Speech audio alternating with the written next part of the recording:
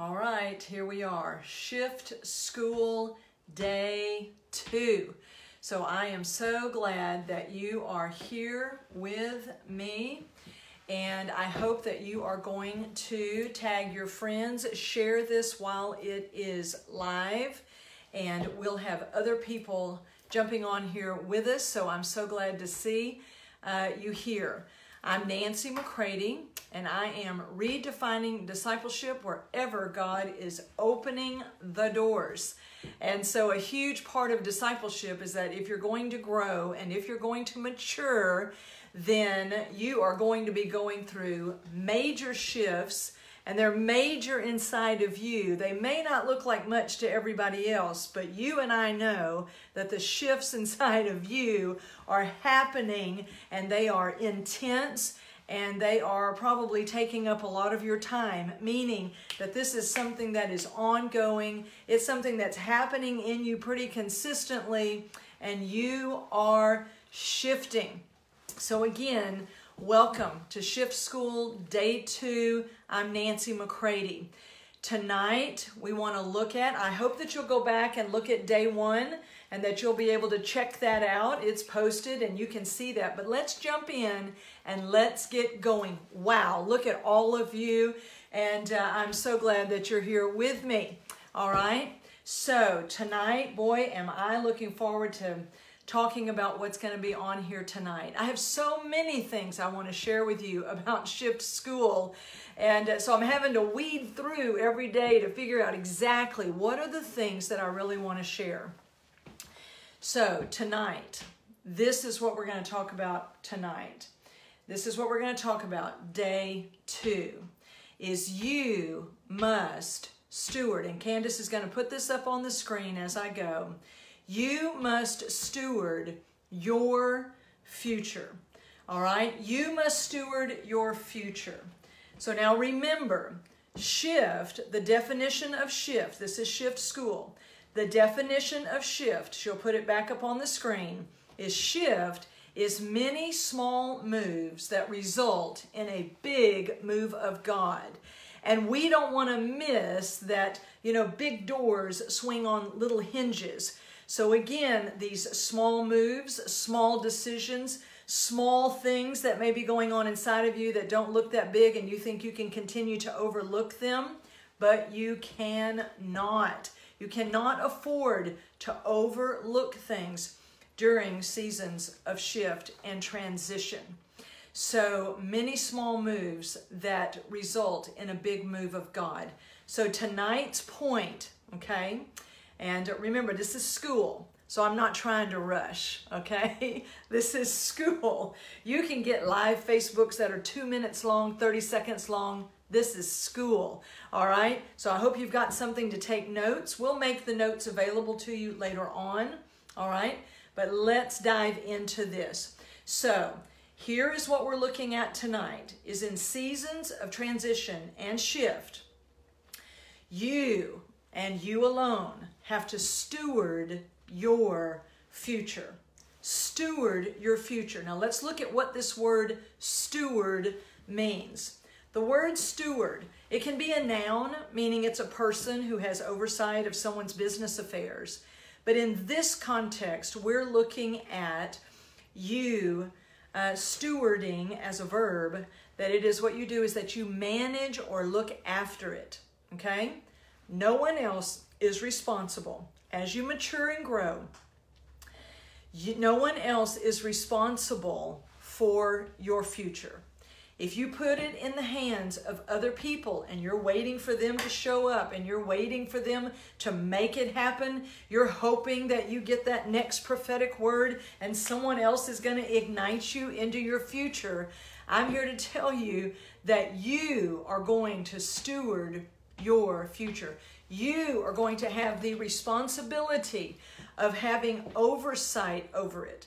Now, last night we talked about the fact that you are destined to receive an inheritance. There is a future. You can go back and listen to that from last night. But listen to me. You and you alone, okay, are going to steward and manage and look after your future. You cannot continue to give it away to other people and hope that they do something, hope they have a word for you, hope they open a door, hope they do this or that. Now those things are true, but I'm talking about really taking greater responsibility for what goes on inside of your skin. What is going on inside of you? So you must steward your future, even though someone else may have scarred your past. I'm going to say this again. I did not make a slide for this, but I want you to listen. You must steward your future, even though someone else scarred your past. Okay? And you do not determine this future, but you do discover it. All right? You don't determine your future, and Candace will put that up there. You don't determine your future, you discover it. Okay? As you go with God, you are discovering, okay? You are discovering what God has always had written down.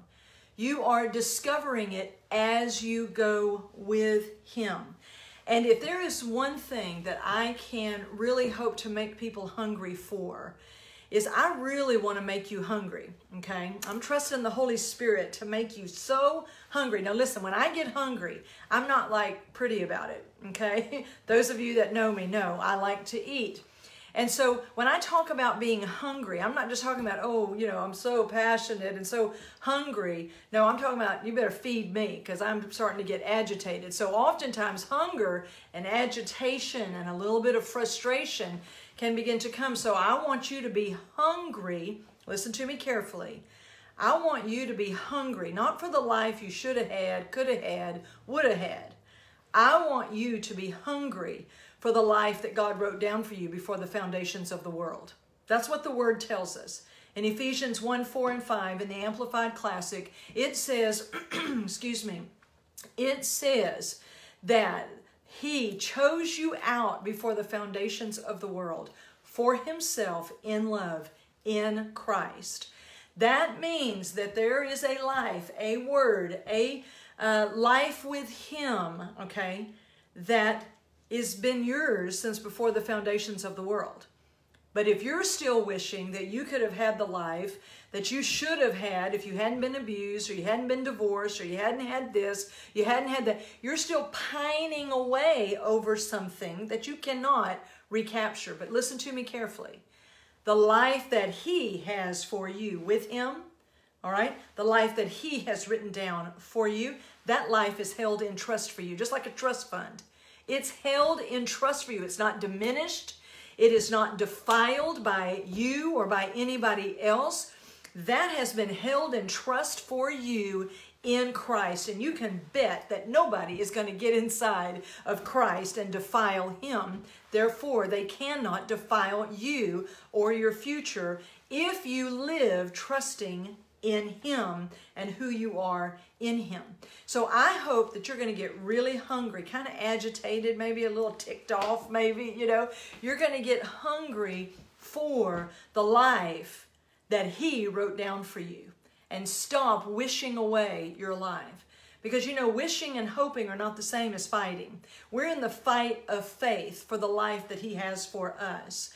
And we cannot spend our time just wishing and hoping. And wouldn't it have been nice? And gee, I wish that that hadn't happened because now because that happened, you know, I can't really have the future that God has for me.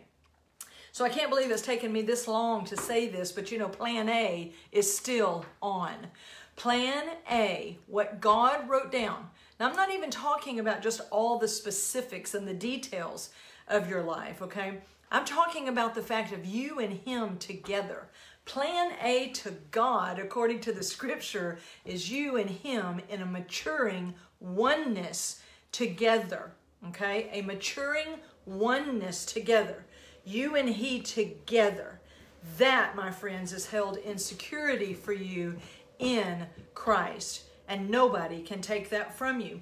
So that's why I can say to you that you can steward your future and that you can discover it, okay, and then you can steward it.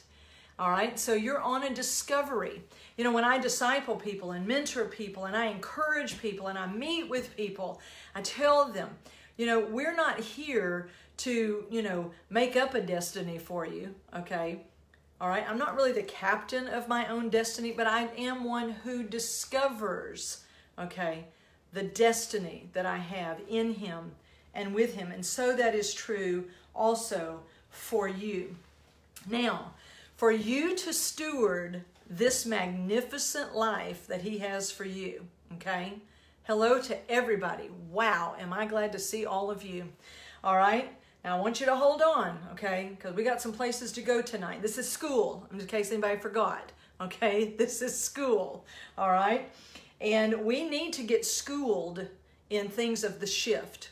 Okay, the enemy wants to use times of shift when you're raw and tender and you feel clueless and you're not sure about things and you feel ridiculed and mocked and you're experiencing all manner of things. He wants to use this time to distract and get you off the path, get you taking the exit ramp.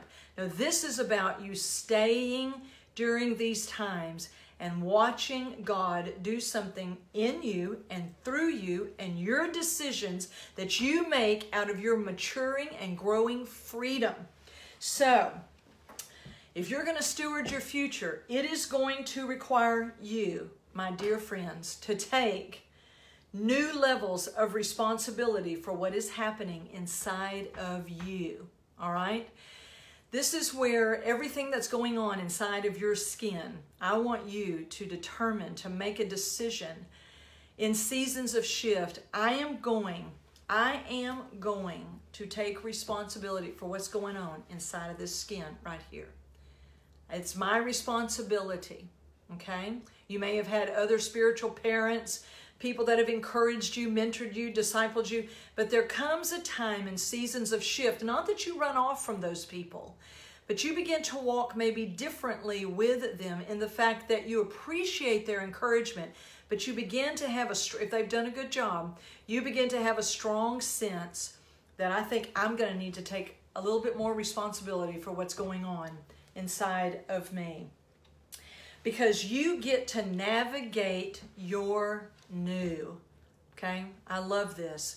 You get to navigate your new. Even, listen carefully, write it down, even if everybody else stays in their old. That is so good. I'm going to take me a cup of coffee. Because this is school, I got time to be able to do that. How about you? Take a drink. Drink you some coffee. Think about this. You can navigate your new, even if everybody else stays in their old. Because one of the things that can happen during times of shift is, you know, God wants to move us forward. Never forget the word shift, movement, is because God loves to see His life in circulation, all right? Money is called currency. That's because God likes to see His wealth moving about.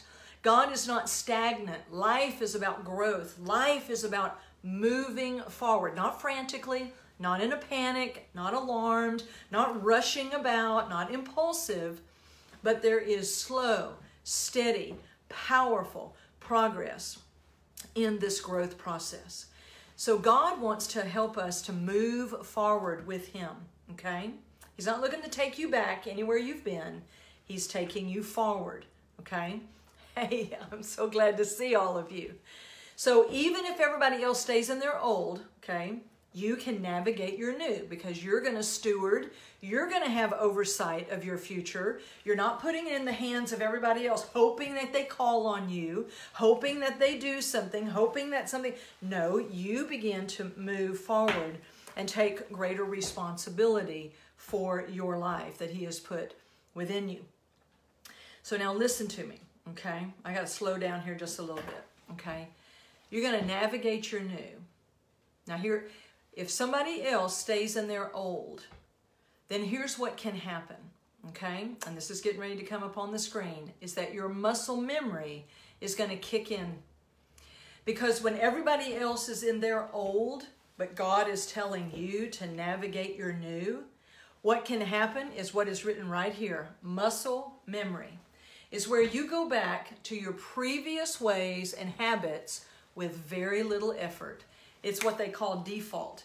But I like this word muscle memory because it says something to me. That in these times when I am navigating my new, everybody else goes back to their old. Let's just say that we need to have new levels of maturing communication. But everybody else steps back and says, well, we're not going to talk about it. You know, we've never talked about those things. We're just not going to talk about that. And your temptation is to go back into your muscle memory, which is to be quiet, is to just sit, don't say anything, don't rock the boat. And yet here's God saying, hey, I want to move you forward in your levels of communication, the way that you address things, the way that you talk about things. You know, God's name is truth. All right, one of his names is truth. He believes in telling the truth. Now, there's wisdom and timing in how you tell the truth, but God is not going to be telling you, yeah, just sit back and choke it down and don't say anything because, you know, you don't want to rock the boat. You don't want to make anybody angry. You don't want to hurt anybody's feelings. God's not going to lead you in that way if he's maturing you. All right, and here's what can happen when it's time for you to navigate your new, okay, and everybody else is staying in their old, you're still responsible to do what? Navigate your new.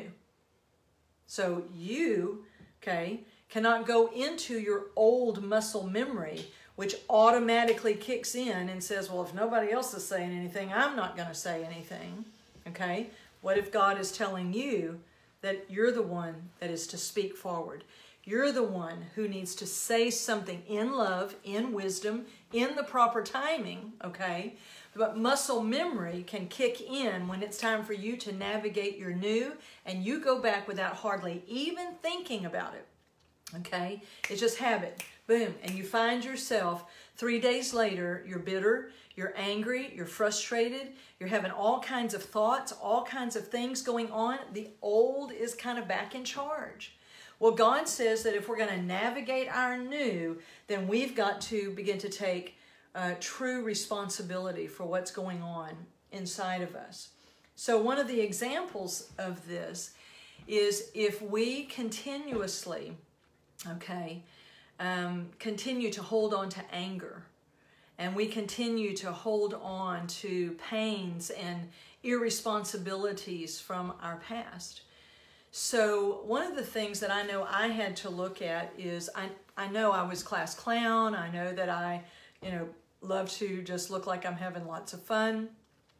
But let me tell you, I was one ticked off person. I was angry. I had a lot of rage, but I was never comfortable dealing with it because you just don't rock the boat. You just have to keep all that in. You just have to keep all that down, because if you ever speak up, what might happen? Well, people might leave you. People might. So listen, now, you know what that means? If you flip that thinking, that means I've got to keep quiet to keep people around. I could almost take another cup of coffee right now, another sip of coffee, okay?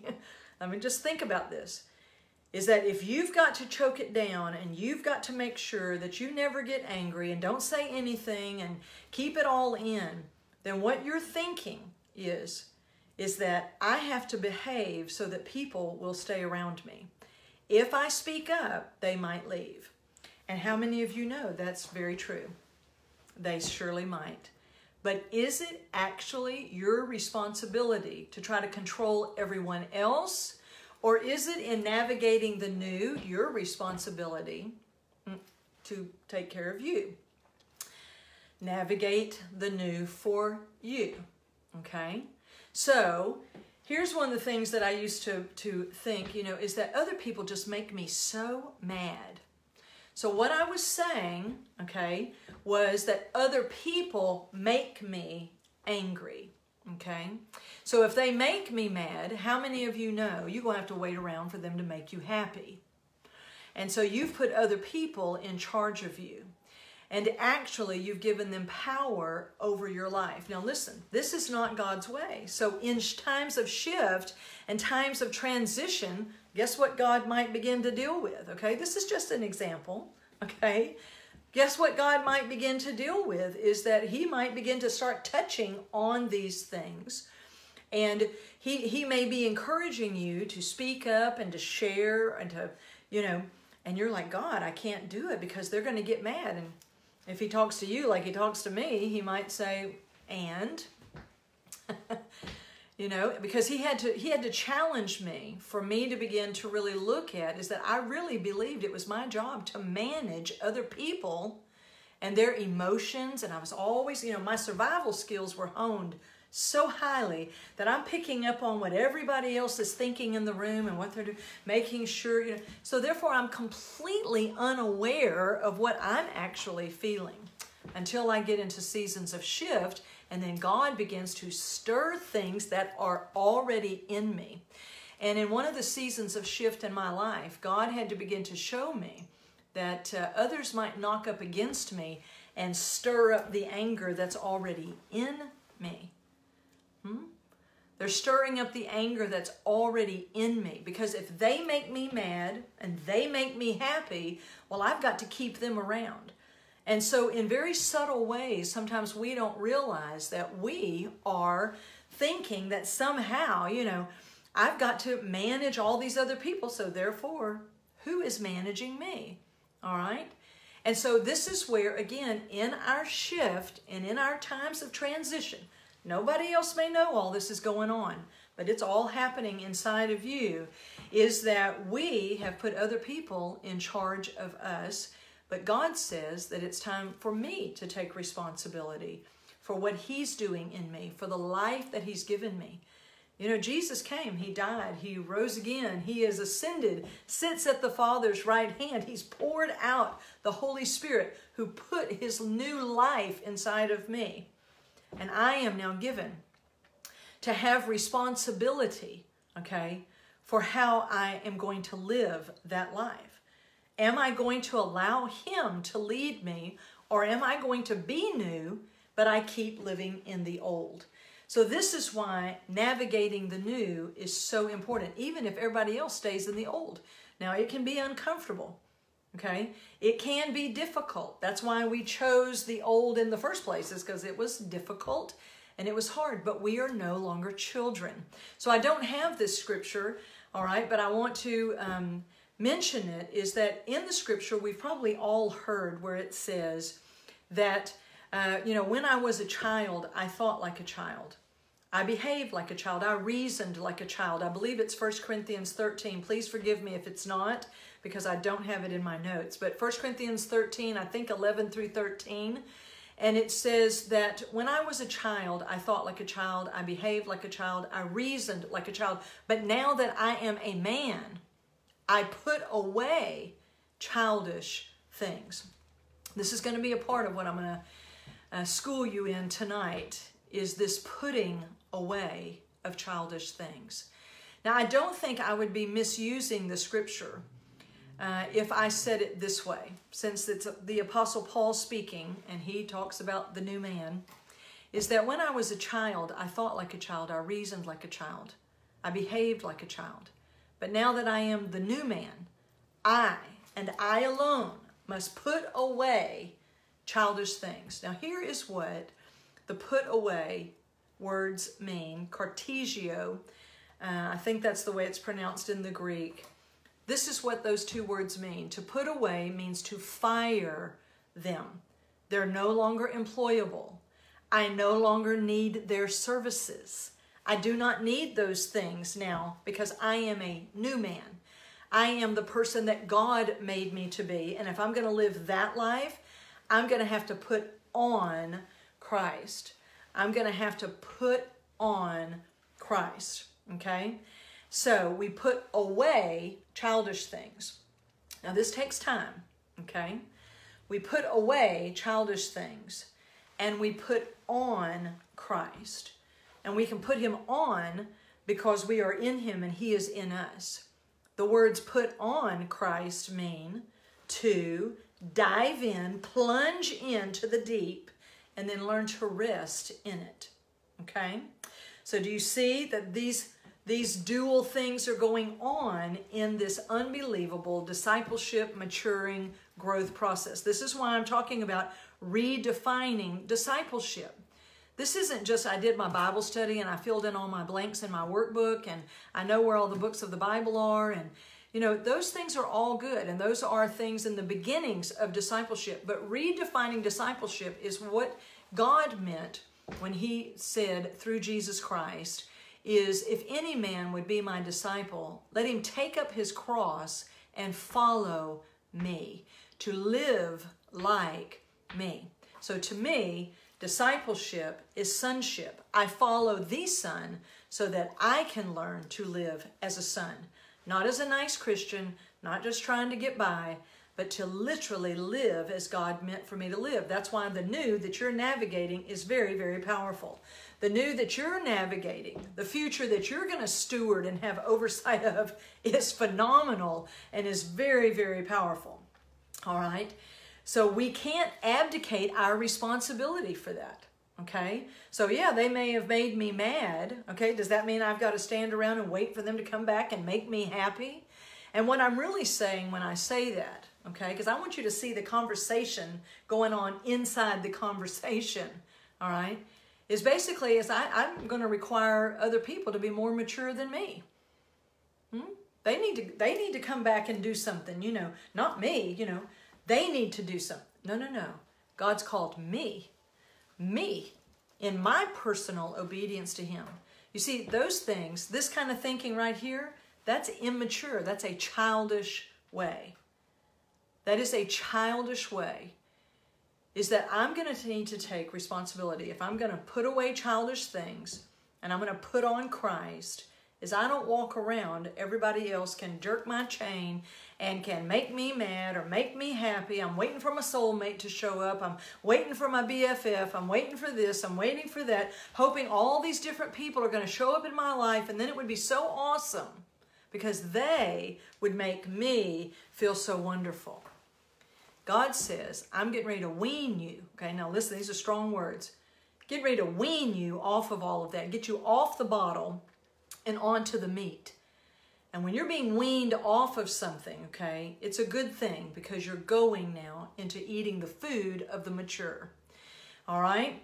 So I hope you're staying with me. Oh, yes, you are. I am loving this. People adding on. This is great. All right? Now listen. So if you're going to steward your future, you're going to navigate your new, one of the scriptures that I would encourage you to look at is James 4. I encourage you to look at James 4, 1 through 5, but I'm only going to briefly mention James 4, 1 through 2, and it'll be here on the screen. James 4, 1 through 2 out of the Amplified Classic. It says, what leads to strife and feuds and discord among you? And how do conflicts originate among you? So it's saying in the scripture, James 4, 1 and 2, it's saying what leads to all this fighting and all this anger and all these quarrels that are going on, okay? This is what it says. Do they not arise? Now, it's not on the screen right now. Don't let that bother you. You can look it up in your Bible, okay? All right? It says, do they not arise from your sensual desires that are ever warring in your bodily members? Verse 2, you are jealous and covet what others have. Okay, I don't know if y'all noticed this pattern, but it's focusing on what's going on inside of you and inside of me. Now, there may be quarrels and fighting and conflicts going on among you and someone else, but it begins to address what is going on inside of you. If you want to know how these things originate, if you want to know what is really making you mad, if you want to know what's going on, the word says, look within yourself. Now, Holy Spirit is going to be the one who really begins to show you these things. I don't really encourage people to go digging up in themselves trying to figure it out, because most of us are either going to be too hard on ourselves or too soft. Holy Spirit, boom, he hits the bullseye every time. So I strongly encourage you to stay with him. All right, so let me remind you to be sharing this broadcast while we're doing it. Encourage others to hop on with us and book in and stay with us, okay, the whole time. All right, so I appreciate it so very, very much. All right, so Here we go, James 4. Now we're going into verse 2. It says, you. Oh, I can't believe this pattern. It's always pointing to me. I'm wanting to say, no, they made me mad. But the Bible says you are jealous and covet what others have, and your desires go unfulfilled. Now, pay attention. Pay attention to that. Your desires are going unfulfilled. So you become murderers. This is serious business. To hate is to murder as far as your hearts are concerned. You burn with envy and anger and are not able to obtain the gratification, the contentment, and the happiness that you seek, so you fight and war. Now sometimes, I know none of y'all probably were like me, but used to, I didn't even need anybody else to be in the room for me to be having an argument. I could be fighting with my husband all day long. He wasn't even there. I'm having that argument inside myself. He's going to say this, and I say this, and he says that. And there's all this strife going on inside of me. He's not anywhere around, okay? Because all this goes on inside of us. Now, then they walk in the door, right? And then you go, and another thing. And they're like, what? I didn't even know we were having an argument, okay? All right? But here's what it says. When you boil it down, okay, he says, you want to know why all these quarrels and fightings and feuds are going on, why you're having such difficulty, why there's strife, why all of that is happening. It says, because there's something you want and you can't get it. You might want to write that down. All right? When I start sensing, when I become aware that I'm agitated, that I'm angry, that I'm hurt, that I'm bitter, that I'm offended, whatever it may be, okay? Or when I'm afraid, it's saying it's because there's something that you desire, but that desire is going unfulfilled. There's something that you want, okay? Now, when you're a kid, that could be, I want to stay up late, I want to watch TV, and they don't let you, and you pout, and you pitch a fit, and you roll around on the floor, okay? All right? But when you get older, it could be that someone has not respected you in the boardroom. They did not do for you what you wanted them to do. They did not call you. They did not speak to you as they walked down the hall at church. I don't care how minor or major that it is. At the core, if we're going to believe what the Word of God says, is that nobody else made me mad. This originated within me because there's a war that's going on inside of me, and I am not getting what I want. I'm not getting the gratification. I'm not getting the contentment. I am not getting what I want, and I am angry about it. Now, all of a sudden, boom, I'm angry.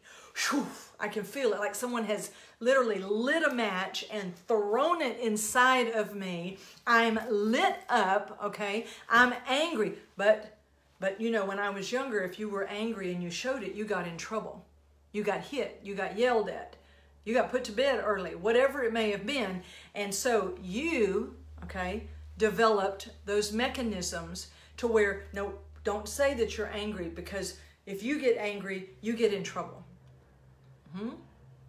So guess what happens is that your old shows up, your muscle memory shows up, and you start shutting down. But listen to me carefully. That fire, that burning inside of you is still present. And it can churn and burn for days on end. But you're like, well, but I can't say anything, you know, because they get upset. You can't tell anybody anything, you know, because now I'm going to really show myself here, okay? I'm going to really show myself, and I'm going to tell you that I honestly believed, okay, that I could not speak what I was really thinking. You have to keep it in, you know, because other people get so upset. And especially when it came to people in authority, because I really had an attitude deep down inside, all right, that God had to flush it out during a time of deep shift and transition for me, is that I really considered that to be a weakness on their part. So I have to keep quiet. I can't say anything because they get so upset. They get so emotional. You know, they can't handle the truth. So I'm going to have to choke it down so that they don't get upset. And deep down within me, I really was quite disgusted at their weakness. Are you with me? I was disgusted at other people's weakness. So then later on in life, okay, I'm like, okay, they can't handle anything. I'm going to have to handle it, okay? I see some of my friends on there telling me, come on, okay? All right. Is that I really was quite disgusted at their weakness because I can't say anything because they can't handle the truth, okay? Well, God had to deal with me, all right? Because even though early in life, those things got deeply ingrained, and listen to me, the things that get deeply ingrained and deeply embedded in you when you're younger, they get flushed out when you're older and you're in times of shift and transition. Why? Because what are you shifting to? What are you transitioning to? But a greater maturing oneness with the Father. That is why Jesus came. That is why the promise of the Father, Holy Spirit, was poured out inside of you. The very first part of it is the thing they count of the most importance is what Jesus prayed in John 17, is maturing oneness. Okay? Maturing oneness with them. That's what they want. Okay? But let me tell you what, that's what you're shifting into, but your flesh, the independent ways that we learn to handle our anger, our disappointment, our rejection, those things will not fellowship with the Father. That is why flesh has to be dealt with. Not because it's bad behavior, but because it won't go with Him. It will not fellowship with Him, okay? So we have to recognize that flesh has been trying to control the environment, control other people, keep them at a distance, trying to keep us protected and isolated and insulated so that we are not hurt further. But listen, if we're going to mature, those things cannot remain. Why? Because they're childish things and they must be put away. Put away childish things, okay? Because now you are a man. You are the new man. You are growing. You are shifting. You are transitioning. And so we want to make sure that that's what's actually happening. So these things cannot remain. And they're different for each one of you. I understand that. And so I'm trying to be careful in the examples that I'm using.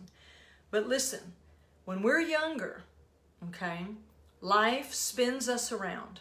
Okay, it's kind of like the old game, Pin the Tail on the Donkey. I hope some of y'all are not too young to not know what I'm talking about. But to pin the tail on the donkey is they would blindfold you, they would spin you around, okay? And then you had to try to, you know, even though you were disoriented, you had to try to find, okay, and pin the tail on the donkey. Well, this is a part of what I think of when I think about putting blame on other people. Rather than me taking responsibility for what goes on inside of me, letting God begin to deal with me and mature me, is that it's like I'm still trying to find the donkey to pin the tail on because I'm going to find somebody to blame, some excuse to make, you know, well, I can't do anything about that, you know, because this person over here does this and this person just agitates me and this person irritates me, but I'm not willing to deal with it. Well, then that's your decision that you have chosen. It is not the other person that's keeping you where you are. It's you and it's me. And God loves us so much and wants us to grow in maturing oneness with Him that He's going to come and He's going to deal with it. All right? But what happens is that if we are victims in our bitterness and in our anger because nobody did for me then and nobody's doing for me now, I'm always getting the short end of the stick, this and that is happening. And here's what happens is victims, okay? It was embarrassing a little bit for me to have to realize how much of a victim mentality was still deeply ingrained in me because, you know, others make me mad. I'm the victim of their anger. I'm the victim of their weakness. I'm the victim of their choices. But no, I am not. No, I am not. And no, you are not either any longer if you are in Christ. But victims still feel the need to prove someone else is wrong. They need to make sure, because they keep the storyline, the narrative going on inside of them that they talked to themselves when they were younger. The mantra of a victim is, did you see what happened to me? Can you believe what happened to me? I can't believe that happened to me. Did you see what they did? Did you see? Someone needs to see it. And we don't understand sometimes why this incessant victim chatter goes on inside of us so deeply, is that we're still trying to prove, does anybody see what happened to me? Does anybody recognize that something happened to me? I am the victim of someone else. And so we talk about it and we talk about it. Now, eventually, people around us might say, you need to stop talking about it. So we do stop talking about it outwardly, but we don't stop talking about it inwardly. We keep letting that victim chatter go on inside of us, and it keeps working and working and working in us. But listen to me carefully. As long as you are living in a victim mentality, you are more offended by what has happened to you than what is coming out of you. Yep, I'm getting ready to have some coffee. Think about it. Think about it. When you choose to remain a victim rather than stewarding your own future, what you begin to do, okay, is you are rehearsing what's happened to you. You are requiring greater obedience and maturity from other people than you are from yourself. And what happens is that when you are a victim, you are focused on other people and what they have done, and you're highly offended at what they are doing. But do you see this here? Maturity is often preceded, okay? That means this is going to come before the maturity can happen. Is often preceded by being more offended when you finally become, by the Holy Spirit's work in you, that you become more offended at what is coming out of you rather than what is coming against you. The day that Holy Spirit granted unto me that I could be more offended by the fact that I wished people dead, I wished them away, I wanted harm to come to them, I gossiped about them, I badmouthed them, I was critical, I was judgmental, I was disrespectful in the way that I thought about them privately where nobody else could see. I'm telling on myself. Now, I hope this helps somebody, because I don't need to go around telling on myself just to tell. I'm hoping that this will help you. This is what was rooting around in me over and over and over again, okay? And finally, Holy Spirit was able to break through in me, so that I could begin to live the life that He called me to. He granted to me a grief that He meant for me to feel. 2 Corinthians 7, verses 9 and 10 in the Amplified Classic. 2 Corinthians 7, verses 9 and 10 in the Amplified Classic says, there is a pain, there is a grief that God means for me to feel. And if I will let Him direct that pain, it will lead me to salvation, deliverance, and with it will come no regret. It's called repentance. It is a gift. And in those deep moments where He grants unto you repentance in times of deep shifting and deep transition, because you've got to grow up. And we've got to grow up in Christ. And you don't have to grow yourself up. Holy Spirit will grow you up. And He will mature you. And it takes time to transition from I got to put away the childish and I'm putting on Christ. This is the process of discipleship, of growing up into the fully mature sons that the Father has always wanted. Is that we are those who begin to say, you know what, I'm no longer going to be in charge of my own pain management. All right? Now, I'm going to continue some of this tomorrow at noon and then on Thursday at 8:30 p.m. Thursday night, okay?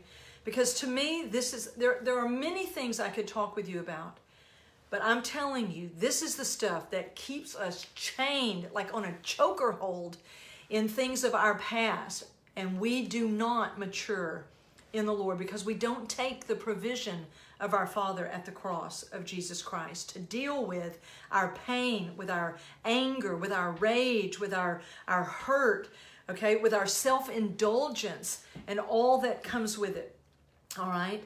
And it's so important that we allow Him to begin to direct our pain. And He grants unto us an entirely new way of seeing things where we finally become more offended, okay, at what is coming out of us than what is just coming against us. If you're still at the place that you are constantly offended by what other people do, I'm going to be praying for you that you get a big dose of the Holy Spirit and He begins to help you to be offended with what is coming out of you. Yes, someone may have sinned against me, but in return, I am now sinning against God, sinning against myself, and sinning against that person. How offended am I about that? Or have I gone back to my muscle memory and I feel very justified? I feel completely within my rights to do that as a Christian. And so this is why I'm bringing this up in Shift School, is because we can study and we can preach and we can teach and we can serve and we can do that and we can try to live as a nice person. But listen, that's not the goal of Christianity. That's not the goal of discipleship. Discipleship is I'm going to follow Jesus because I plan on living like Jesus by His very life within me. I am going to let God deal with my anger, my rage, my bitterness, my resentment. I'm not going to keep those things hidden. I'm not going to keep them, hidden away and embedded and just trying to ignore those things. Because I'm going to tell you what, they're paying close attention to you, okay? And those things are going to fester because they don't just stay where they begin. They grow and they consume you. And God wants to rout those things out and deal with them by the power of the cross. So we want to be those. I am asking God, do not let me again become more offended with what others are doing than I am with my own self. All right?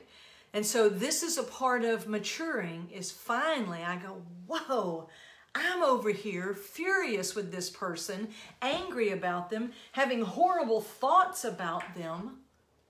But that's not bothering me. What they did is bothering me. And so again, don't try to do this to yourself. This is something Holy Spirit brings to you and works in you. All right, so as we're getting ready, because I can tell that I'm going to need to finish this up over the next couple of days of Shift School. All right, but I'm hoping that this is provoking you into the process of growing up. I love to do things that provoke us into process. Not just like, oh, hey, Nancy, that was a great word. Those were great things that you shared. I'm like, what? That's not what I'm sharing it for. I want to provoke you. I want there to be a hunger within you for you to take those next steps and begin to go with God in what it is that He's doing in these deep seasons of shift and transition. You may be in shift and transition because of tragedy, because of someone that you loved has passed away. You may be in times of shift and transition in your job, in things of maturing and letting go of a codependent, toxic relationship and moving deeper into navigating your new normal that God is moving you into. It can come in so many different ways. And I want you to be provoked in the process. I want you to be encouraged. I want you to have understanding that I know only Holy Spirit can give you. But He does use us. And so I am hoping that this is going to help you in the days to come. Because we must recognize, okay, that God wants to deal with the foundations of our prison. God wants to deal with the things that would keep us trapped. And He's not going to do that by fixing someone else. He told me years ago, Nancy, I will not fix you by fixing someone else. I'm not going to make them behave so that you'll be okay. He said, you come closer to me, and whatever ails you, I am going to deal with it. Ooh, it got so personal. It was uncomfortable for me. But I knew that when he spoke, he was granting unto me repentance, and I was able to go with him because of what he was doing in me. And so I have many other things that I could share, but I don't want to go too long because I want to make sure that you'll join me again tomorrow and the next day, because this is our 5 days of Shift School. So I want you to be encouraged, all right, that God is taking you into your future. I know it doesn't look probably anything like you thought that it was going to look. That's one of the things that happens during shift and transition. Sometimes we think, I had no idea it was going to look like this. And so God begins to work in you, okay? How about we end on this tonight? Is that God is working on you, all right? Not because you're to blame for everything. Don't let those old muscle memory thoughts come back in. Is that it's me, it's always me. No. No, what God is doing is God wants you, thank you Zeta for saying this, he wants us to come closer to him. There are things he is going to share with you. When he begins to reveal things to you that are going on inside of you, okay, like in James 4, 1 through 5, he wants to show you the things that are going on inside of you because he plans on setting you free from those things. And then you're able to navigate your new and step into your new and move into your future no matter what anybody else is doing. Because you're not a victim of everybody else. But you surely don't want to be a victim of your own self. You surely don't want to stay in those childish things, right? It's time to come out of the bumper pads, right? It's time to begin to be courageous, truly courageous in this time, and to begin to ask him, Father, mature me. Father, show me things that before used to just trigger me off and I couldn't handle it. But Father, if there are conversations that you want to have with me, I think I might be more ready than ever before to have those conversations. For you to speak with me, Father, in the way that you want to. To be able to tell me, Father, things that I have not known.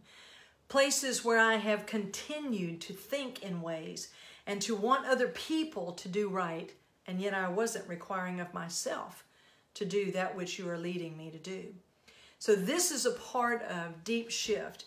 This is a part of stepping in to that which is yours by inheritance. Remember the scripture from our time before in Hebrews 11, 8 through 10, when it talked about Abraham, that even though he was completely ignorant of where he was going, he was destined to possess his inheritance. So you are destined to possess the life that Christ died, rose again, okay, to put inside of you. That's your real life. That's who you are. And nothing can take that life away from you. Now you can forfeit it. You can ignore it. You can let it just lay there and not have any impact on you whatsoever. But it doesn't have to be that way. And I want you to be encouraged to take hold of the life that he has for you.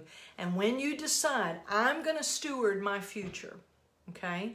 I'm going to navigate my new as I learn to lean into the Lord and depend upon him more and more and more than I ever have before.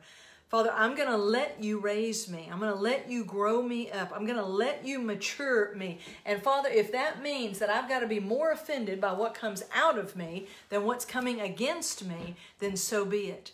Let's get on with it. Okay? So, I hope that tonight has provoked you. It has encouraged you. It's opened up the eyes of your understanding, that you begin to recognize some of the things that are going on inside of you. All right, the reason you can't get any, help or satisfaction from anybody, and God's not answering all your prayers that are asking him to fix everybody else.